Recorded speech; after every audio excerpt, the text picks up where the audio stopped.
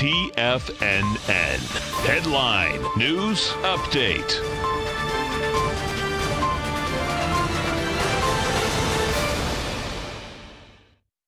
Everyone, Basil Chapman, Tiger Technicians Hour. My pleasure to be here. This is the TFNN Noon Update. I'm the host of the Tiger Technicians Hour, coming up straight after this update. What we're looking at is the Dow is up 93 at 26,272. So it's up 0.36. Actually, the S&P is up more. The others are up more. The Dow has a couple of stocks that are lagging some, but this is very good action so far. And what we're looking at is resistance will be in the 320s today, and support, we've already tested support if it pulls back again. 2620 to 26,200 will be support. S&P is at this particular moment up 16 at 2883. It's broken out. The upside looks quite good. The MACD is good. Stochastic you see on the left.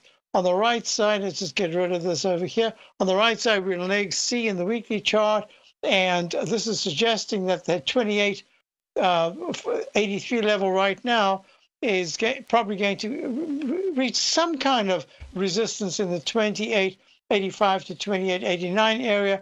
But once it hits 2900, that all-time high of 2940 becomes active. In the meantime, I think there's a little bit of a struggle going on. If you look at the QQQ, so the S&P is up 0.55, S&P is up 1.11. So we can see that the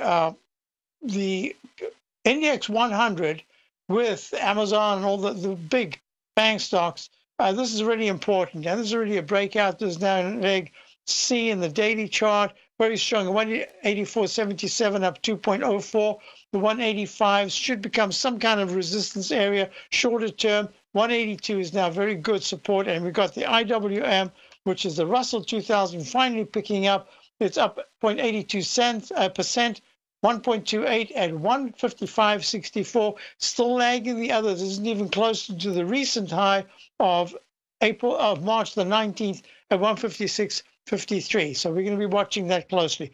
Gold turned around a little bit. It was up, now it's turned back down, and the dollar is the dollar at this point is trading down 19 cents, but it is up in the higher ranges. It looks like it wants to test the 97.60s sometime, maybe this week, Thursday or Friday. I'll be back from our show straight after this. We'll look at wheat and other things and the commodities when we get back, and crude oil. Have a great day. Otherwise, I'd like to see you back in a few minutes.